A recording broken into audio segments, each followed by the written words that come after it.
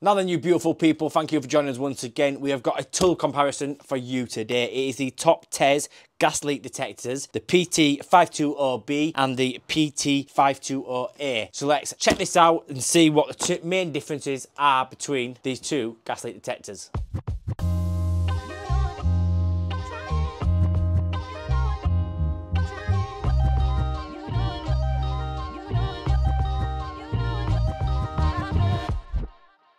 Right, so what we're going to do is we're going to open both boxes up, see what's inside, see what you get inside the boxes, and then we're going to go into more detail about what we get in the B model and what we get in the A model, and then compare them, see what the differences are. Let's do them both at the same time, and then you get a bit of a comparison.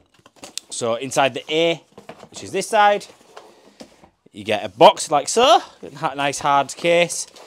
And you get the same in the B. So it's like for like cases, hard shell, going to protect it inside the van. So inside the B, like so, inside the A, like for like. So you get your user instructions, you get your gas leak detector itself, and you also get a charging lead. Both devices are rechargeable, which is great. You're not having to carry batteries around with you all the time. It's going to make things a lot easier. They are a standard USB to USB. It's the USB-C, if I remember rightly. Let's have a look at the two devices and see what the main visual differences are. Both devices come with a 17-inch long spout neck, and you can use that to get round corners. So both are 17 inches, both exactly the same length. The nozzles at the end are identical. They look to be exactly the same. On the fronts and the screens, so your button wise, you've got on your B, seems to have more options. You've got your sensitivity on one button, where on the A, you've got your sensitivities across 3 buttons. So you've got your low, mid and high. Your sensitivity is just on your B, is just the one button which you'll press multiple times to change the setting. Then you can switch between your parts per million levels, and then you've got your LEL percentage levels. LEL, if you didn't know, is basically a measurement to measure how combustible a gas is compared to the air. So how likely it is to explode, basically. On both devices, you have a mute the alarm button, so you can, if you get that beeping after a while, once you've found the leak, that beeping can become annoying. So you can mute that with that button. You've got an APO on the A model, and that is an auto power off. So you can turn that on or off as you please, and after 10 minutes, that will automatically turn the device off. The B comes with that enabled from default, so that will turn off after 10 minutes regardless. At the bottom of the B, you can zero out your machine, and you can also measure the Celsius and Fahrenheit of the fumes or the gas that it is measuring. Basically, what I'm getting from that without turning the device on is I've got more control over on my B than I have my A.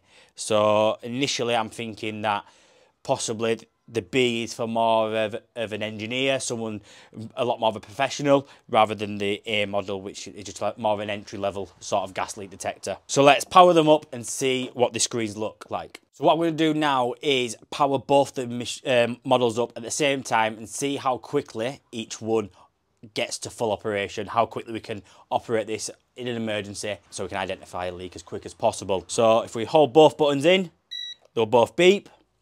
And then let's have a look at the screen. So the B model is giving me a countdown in seconds. So it's counting down from 30. It's got a nice bright screen. I think it's an LED screen. And then on the A model, we've just got, it's the same motion of the red, yellow and green, but we're just getting a wait. We're not getting a countdown of the seconds there. We're down to 8 seconds now, so I like that I can see and I know exactly how long I'm waiting, where with the A, I don't know how long. So we've got a beep there. So the B is a lot quicker. Yeah, that's a lot quicker because the A is still not ready. There we go, a beep there now. The B machine is a lot quicker than the A. So if you're in a rush, the B one is for you. So on the screens, they look very similar, but there's a few main differences. So tell you what, let's pull you a bit closer and show you the screens itself. So as you can see on the screens, they're very similar but different at the same time. You've got this little rainbow, this green, yellow and red on both screens. You've got your power and your sound symbol in your top left hand corner. At the bottom is where we've got our differences though. So you can see here on the left we've got a sensitivity high, which is on our B model, and on our A model, our sensitivity high is in the bottom right hand corner. So let's change the settings on both and see how it changes. So on the B model, if we click it, it goes straight down to low sensitivity. So on the B, we've only got high and low sensitivity, where on the A, we have a medium sensitivity and a low sensitivity. So we'll change them both back to high, and then let's do the mute button. So if we press the mute button on both models, our sound disappears. If we click them back and bring them both back up, we've also got then our power symbol at the top left hand corners. If we press the auto power off button, that then disappears on the A model, but on the B, like I said before, it is factory set to be automatically powered down after 10 minutes. So we'll turn that back on. On the B model, which gives you more readings, more options, where we can measure the LEL percentage, and then we can also measure our parts per million. By clicking the middle button there, you then also measure your temperatures in Celsius, which is 17.4, and then we've got our Fahrenheit at 63.2. It's quick. I like that you can, when you press a button, it beeps. So in fact, let's try, if we turn the volume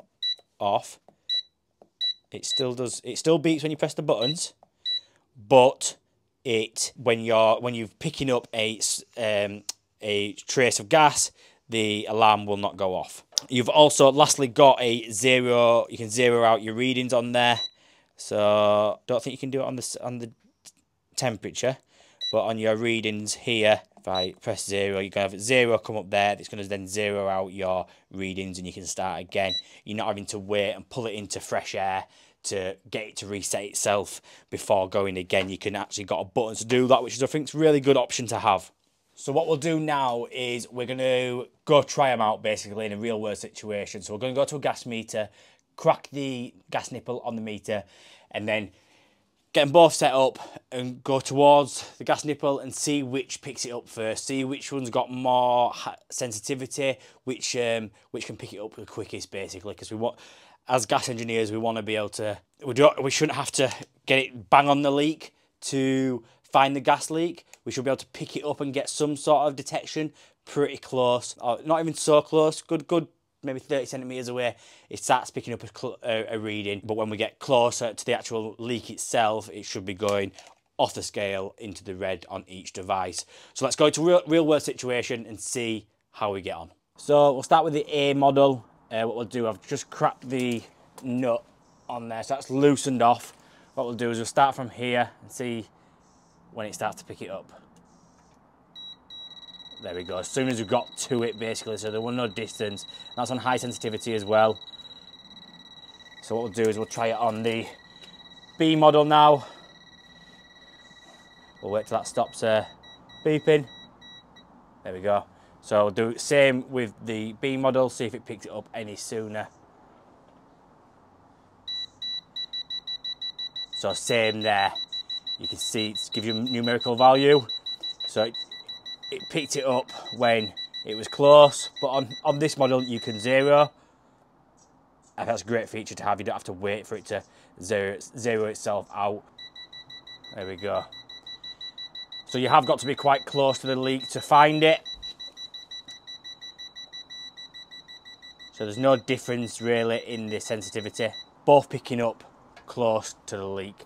You're not getting a reading when you're far away from it, basically. Right, to conclude on the two gas leak detectors, what are the main differences? What do I like? What don't I like? To be honest, there's not a lot I don't like. In fact, there's probably nothing I don't like. Probably the only thing that I would say that I would like an option of is that could put my own batteries into them. If it's died and I haven't got time to recharge it, I'd like the option maybe to put some AAA, AA batteries in there, but you can't do that on these, unfortunately. So that's the only disadvantage I have for the two models, because they're both the same. However, I think they're great products. They're both very different. So basically, I think the A is an entry-level gas leak detector, where the B, I think, is more of a professional, for more of an engineer who's wanting to measure the parts per millions, they're wanting to measure the LEL percentages, to measure how combustible the gas is, wanting to measure the temperature. I think the B is for you rather than the A. But if you're just getting into the trade and you're wanting a gas leak detector that's going to find you a gas leak, then the TopTes PT520A is the model for you. So if you are in the market for one of these and you've enjoyed the video and you think this product may be for you, please do click the link in the description below. TopTes have given me a discount code. It's for 10%. I will put it in the description below. So do make sure you use that. This is me giving back to you as a thank you for watching the video. If you have got any queries or any questions, please drop us a comment or message me directly by email, Instagram, however you want to contact me. I'm happy to answer any questions you've got on these gas leak detectors. So yeah, hope you enjoyed the video. If you did, please smash that like button, and please do not get my words out, put your teeth back in, Macaulay. Please do not forget to subscribe. I know a lot of you are watching and not subscribing, so please do hit that subscribe button. It doesn't cost a penny. Thanks you all for watching, and I'll see you all again next time for another tool review.